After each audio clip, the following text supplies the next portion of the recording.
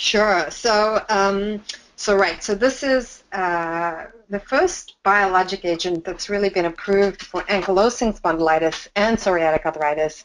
But the first one in ankylosing spondylitis, it really is very specific in its target to what we think is the cause of the disease or the inflammatory pathway that's important. And so I think at least with the tumor necrosis factor inhibitors, which work very well for the disease, we sort of got lucky with those drugs. We used them and got them approved in rheumatoid arthritis first, and then tried them in AS, and they worked. And so we've used them for the last, 14 years. With this drug, it actually does not work in rheumatoid arthritis, and it specifically works in ankylosing spondylitis. So that's sort of why this is very exciting, is that we're working towards targeted therapy in a very different way. The studies for this drug look good. In other words, the FDA approved the drug for the indication in ankylosing spondylitis. In the studies that were done, there is the phase 3 randomized controlled trials. This was published in the New England Journal of Medicine just in the last few months. And what we know about the drug in the studies is that about 60% of patients had a good response, or a response adequate to get approval by the FDA for AS, and that actually up to a third of the patients in the trial were inadequate responders or had contraindications to using a TNF inhibitor. So that's great, because it means that even if you didn't respond to a TNF inhibitor and you have active AS, this may be a good alternative option for you. Now, the ideal candidate, so what we know about this drug is that it is fantastic for psoriasis. And in fact, that's where it's had the most robust response, where we've had difficulty clearing psoriasis before in patients, this drug really does mop the floor of psoriasis. The one place where I would add caution is that if you have active inflammatory bowel disease, this is not a good drug for you. And in fact, when it was tried in Crohn's disease, but just not without arthritis, but just Crohn's disease, people actually had no response, if maybe more disease activity. So if you have active inflammatory bowel disease, and probably even if you have inflammatory bowel disease, this is not the drug I would prescribe for you.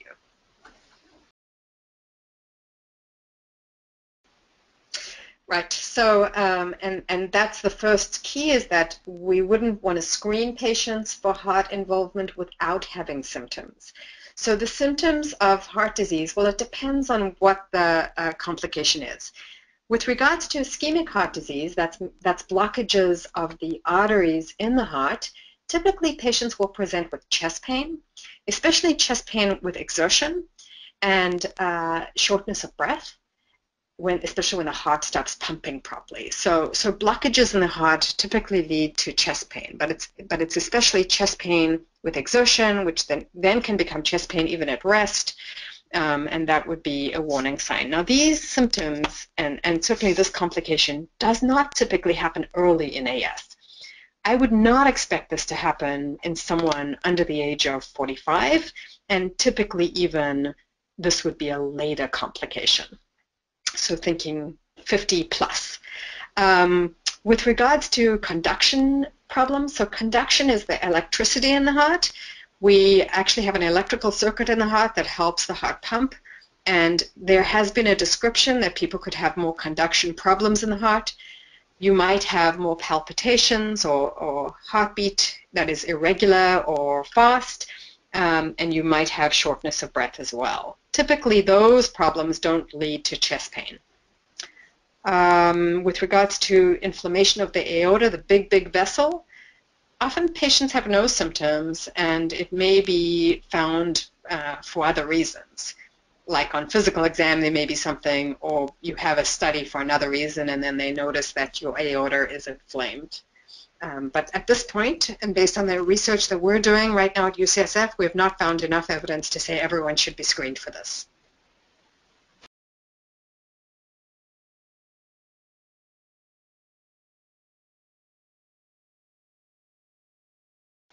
Oh, that's a that's a very good question, and of course a difficult question. So I think, anytime we think about treating a patient, we think about the risk and the benefit, and it partly depends on how active the AS is or the spondylitis is, and how bad a complication histoplasmosis was. So, and I'm in California, so we don't see a lot of histoplasmosis here. We see coccidiomycosis, which is a different fungal infection. But I assume that probably the protocol is similar, where if you really have indication for spondylitis treatment with a biologic, then we would probably recommend co-treating it with preventative antifungals through the course of treating with the TNF inhibitor, or now the Cosentyx or secukinumab.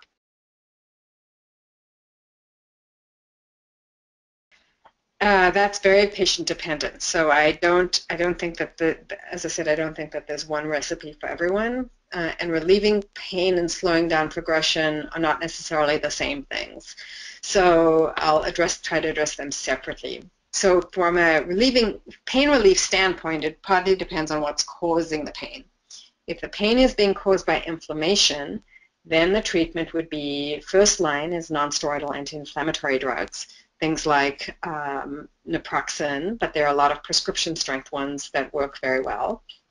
If that doesn't work, or if there's a contraindication to them, then the next step is a biologic, and that would be with one of the TNF inhibitors, or now secukinumab or Cosentyx.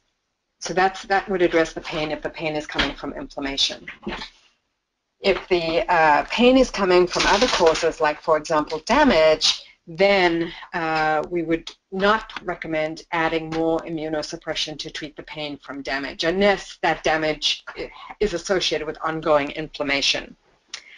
With regards to stopping progression, there are this is my area of research interest. I can tell you that there are some things from a lifestyle standpoint that are definitely associated with more progression. Smoking is one of them. And so definitely smoking tobacco is very bad for the disease, both in promoting inflammation and causing continued damage. The actual inflammation itself is a risk factor for progression, so treating the inflammation with the drugs that we just talked about. And then finally, what we know is that if you have a lot of inflammation, we would like to treat you earlier. Earlier treatment is definitely associated with less progression down the road. So if you've had the disease for 20 years and you already have a lot of damage, it's harder to treat the disease to prevent progression, even though we can treat the disease to treat pain.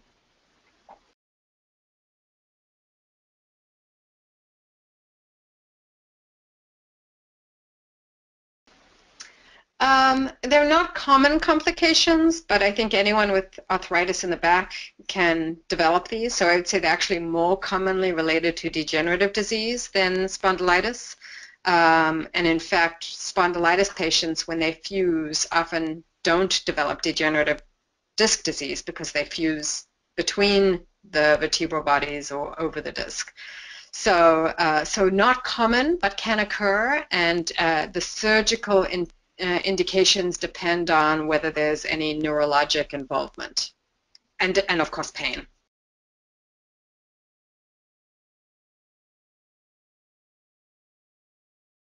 Yeah, I mean, it's such a rare complication that I didn't even add it to the talk today, because I mean, in the probably 1,000 patients I've seen, I've had one case of it.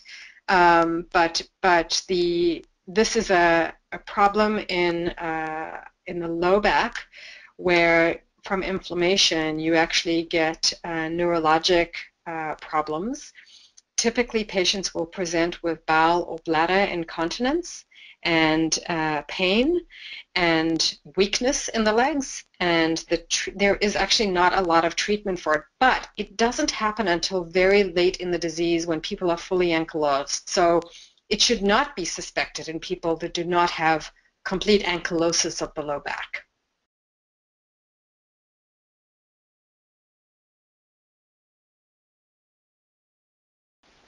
The million-dollar question. If I had the answer to that, I'd be rich.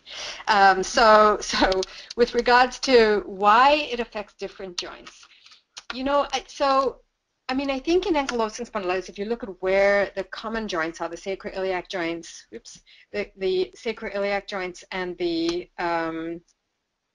spine, those are weight-bearing joints or joints that you put a lot of load on, and that's probably partly why those joints are affected compared to, say, the small joints in your fingers.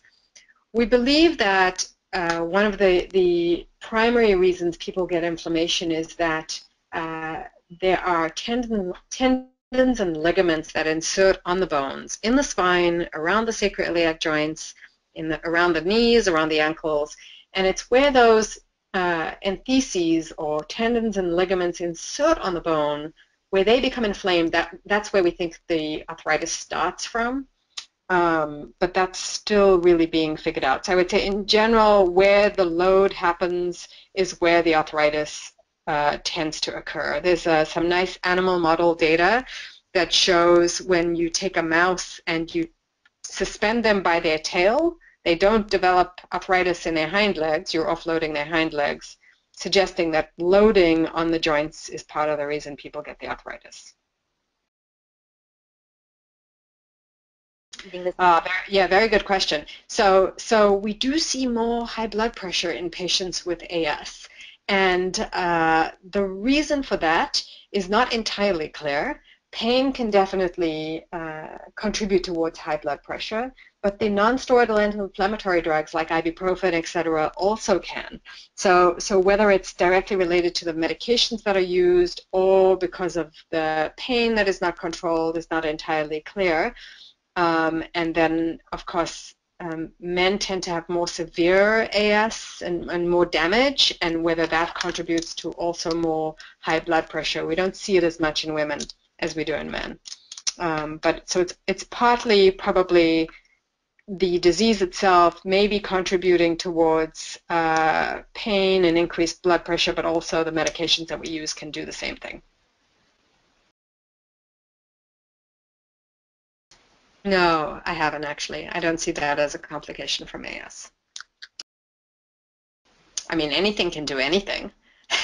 I never, I never rule out anything. But unless the cervical spine is pressing on the trachea, I don't think about that as a common manifestation. No, and there's no nodules that can happen. Like in other diseases, you can see problems with the larynx because of nodules related to the disease. I don't see that in spondylitis. The only other thing I would say is that reflux can definitely cause laryngeal problems, and some of the meds that we would use for AS may cause reflux, but not directly. Yeah, also a good question in terms of, when we sort of get approval for drugs to treat diseases, we don't do it with, these are chronic diseases, so we don't think about like an infection where if you have strep throat, we treat you for 10 days and then you don't have to take anything. These are not reversible diseases, we don't think. They are chronic diseases. Now that said, when we get approval for a certain amount of disease activity that warrants a biologic. What we know less about is how long people need to be on the drugs and whether you can decrease the dose or not. That's being studied now. So what I would say is that what we know is if you have ankylosing spondylitis where if you did an x-ray and there is damage on the x-ray, then if you go on the drug and you do great and you stop the drug, most people will develop recurrence of their disease within a period of weeks to months. If you catch the disease very, very early, before you develop damage, and then you go on a biologic, it is possible that you may induce a deeper remission, that you could come off the drug for longer or completely. But we just don't know yet whether that's possible. We're studying it actually in trials right now. The other question is whether we can dose reduce the biologics. So that has been studied. If you think about countries with more limited resources, actually this was done in Croatia. where they have a limited amount of biologics per a certain number of patients that need them. And so they randomize people to decreasing the dose versus staying on the regular dose. And sure enough, they didn't see a difference in flares on the reduced dose. So it's possible that people that are doing really well and then reduce the dose will still do really well long term. But those questions are still being studied. So fibromyalgia is a comorbidity. It's a chronic pain syndrome or widespread pain that happens either alone or in association with another rheumatic disease.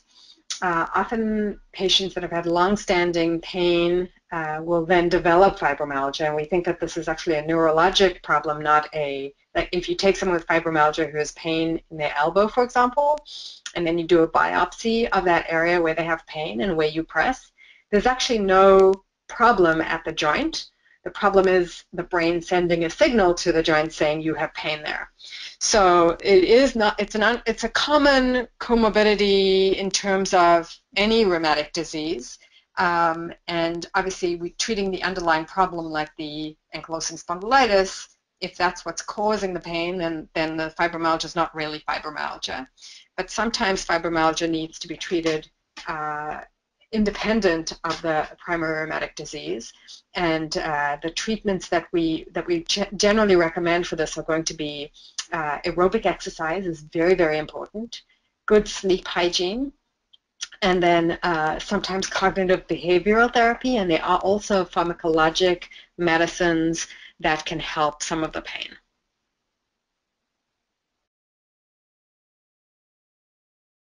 Mm-hmm. Because it affects the kidneys, we'll typically look at the urine to see if there is any protein in the urine. That's a very sensitive way to see if amyloidosis may be affecting you. But usually what happens is we screen patients for kidney function, and if there's a abnormal kidney function, then we go looking for why.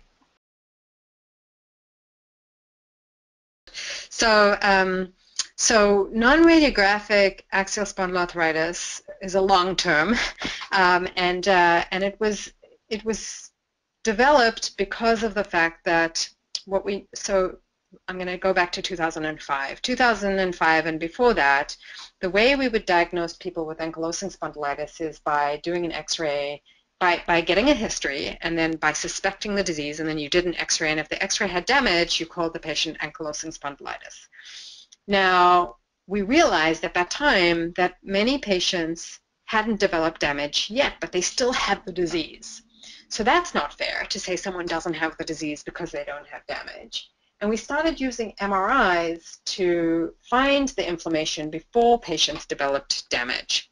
So non-radiographic really refers to X-ray. It's not no imaging. It means that you have the disease, but it hasn't shown up on X-ray yet. And so non-radiographic axial spondyloarthritis is, in a sense, just on the left side of the spectrum of AS, but it's all one spectrum. And we believe that these diseases should be treated the same way. So in other words, the indication for treatment would be based on signs and symptoms. Some patients with non-radiographic axial spondyloarthritis will never go on to develop AS, and some patients really are just an early form of AS and will go on to develop it, though maybe our medications could prevent that.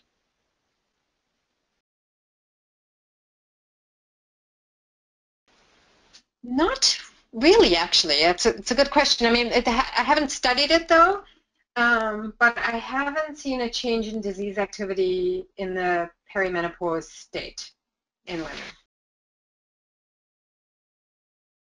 Yeah, so in my personal experience with pregnancy, actually my female patients have done relatively well. I would say 2/3 of patients have completely come off their medications around pregnancy or in pregnancy and then stayed off of them until after they deliver, and 1/3 of patients have required staying on their biologic through pregnancy. NSAIDs can't be used in the 3rd trimester, so they have to be stopped anyway. But women have tended to do okay in terms of whether it's because they're just sacrificing their need to be on medicines for the baby. But, these days, actually, at least one of the biologics doesn't cross the placenta enough that we would even stop it. So sotolizumab or Cimzia doesn't cross, so very, very safe in pregnancy. But a lot of patients, in my mind, have done well through pregnancy, where we tend to see people do less well or have a return of disease activities in that postpartum state where you're not sleeping well. So as a woman, you have a newborn at home and you're getting up multiple times a night to nurse, and then your AS becomes more active. And then, of course, you're not exercising as much because you're busy with the newborn. So that postpartum state can be associated with more disease activity, but not because of hormones, rather because of changes to lifestyle and demands and stress. Yeah. So the first thing is to really make sure that the back pain is coming from a AS flare as opposed to another reason for back pain, because back pain is common, and so just because you have AS doesn't mean that every time you have back pain it's going to be with regards to an AS flare. If it is truly an AS flare, then it depends on what you're on. So for patients that are not taking anything on a regular basis and then they have a flare, the recommendation would be to start with a full-strength nonsteroidal. So something over-the-counter that's easy to access is naproxen, brand name Aleve. And if you take 2 Aleve twice a day, that approximates a full dose of an NSAID. And you can do that. It takes about 48 hours to see full effect, but that would be first line if you're not on anything and you have an AS flare. In addition to that, gentle stretching. Some patients find heat helpful and some patients find cold helpful. I know patients that really like the icy hot patches you can get over the counter. Getting in a hot tub or a hot bath or a hot shower often tends to help. And then, like I said, gentle stretching. With regards to being on an NSAID and then flaring, so assuming that you're taking a full dose of an NSAID, so if you're just taking it, say, as needed, then again, you go up to a full dose. If you're on a full dose of an NSAID and then you flare, that's a tougher decision because we don't do biologics for just single flares. We do biologics for more chronic disease activity. But certainly if you're having frequent flares, that would be defined as chronic disease activity, and it would be reasonable to think about trying a biologic to control the number of flares that you're having. If you're on a biologic and then you flare, then adding a nonsteroidal to that would be a good idea. And again, all of this is making sure that you're doing your exercises, you're sleeping well, you've minimized the stress in your life, and all the other things that are going to help control your disease activity. So I think it just depends on the individual patient and what they're taking and what else they're doing in their life that might be contributing to their flare. Yeah, so the heel. The heel is a good place for inflammation in AS or related diseases. And I didn't address it in this talk because in a sense it's not a comorbidity, it's actually a joint problem. It's a musculoskeletal problem. So the heel inflammation in AS, if it's the back of the heel, that's probably Achilles tendonitis. And if it's underneath the heel, like on the bottom of the foot, that's probably plantar fasciitis. And that is directly related to inflammation of the bone, the calcaneus bone, and where the tendon of the Achilles tendon inserts on the bone and where the plantar fascia tissue inserts on the bottom of the calcaneus. So what to do about it? So there are stretches and foot exercises that are helpful. If it's Achilles tendonitis, then using a heel lift and lifting the heel and shortening the Achilles tendon is helpful. If it's plantar fasciitis, then there are some exercises that you can do for that, like toe curls on a towel, for example, or around a step. So, and if you just look these up, plantar fasciitis or Achilles tendonitis, you'd get a sense of which one it is and what you can do. And then nonsteroidals are first line, so they will, if it's inflammation, then things like, again, ibuprofen or naproxen will help the inflammation, and sometimes we even need to use biologics for this.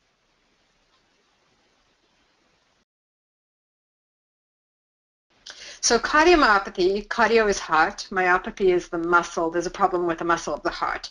So cardiomyopathy is a very broad term that can include people that have ischemic heart disease. So if you have a blockage in the vessels of the heart, then that can lead to a weakened heart muscle. And that's probably the most common cause for cardiomyopathy. And we sort of addressed why people get blockages in the vessels and the relationship of that to long-standing ankylosing spondylitis and inflammation. There are also, of course, inherited forms of cardiomyopathy which are not related to AS at all. And there are even medicines and drugs and toxins that can cause cardiomyopathy. So it's quite a broad term, and I would say at least with relation to ankylosing spondylitis, the most common cause of cardiomyopathy will be blockages of the arteries, coronary artery disease leading to ischemic heart disease. And how to prevent that is really to maintain a healthy heart with the usual things that you would do, like not smoking and exercising and maintaining your weight, eating healthy, keeping your cholesterol down, in addition to, if you have high inflammation from the AS, treating that.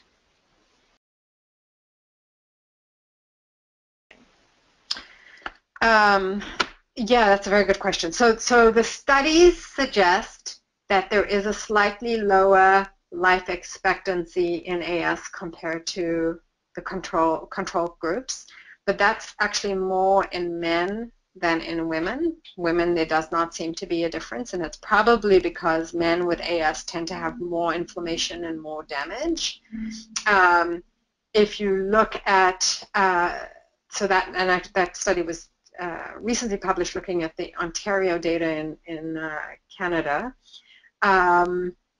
So I would say that there probably is in some patients, and so not all patients with AS or with spondylitis are going to have lower life expectancy, but those with a higher amount of inflammation and those with more ankylosis of the spine are the ones that are going to see this as a potential long-term complication. Less likely women, less likely those younger patients, less likely those with lower burden of inflammation.